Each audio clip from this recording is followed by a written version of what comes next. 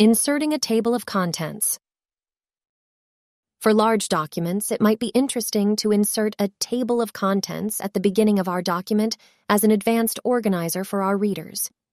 To insert a table of contents, we will place our cursor in front of the first title in our document.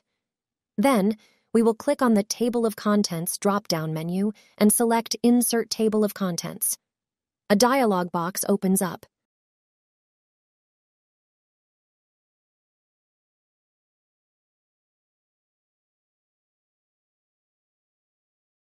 We can opt to add a publication title before the table of contents. We can also opt to include the block labels if required within our table of contents. For larger documents, however, it is recommended not to do this, since it will make our table of contents very long and difficult to navigate for the readers. Next, we will click OK.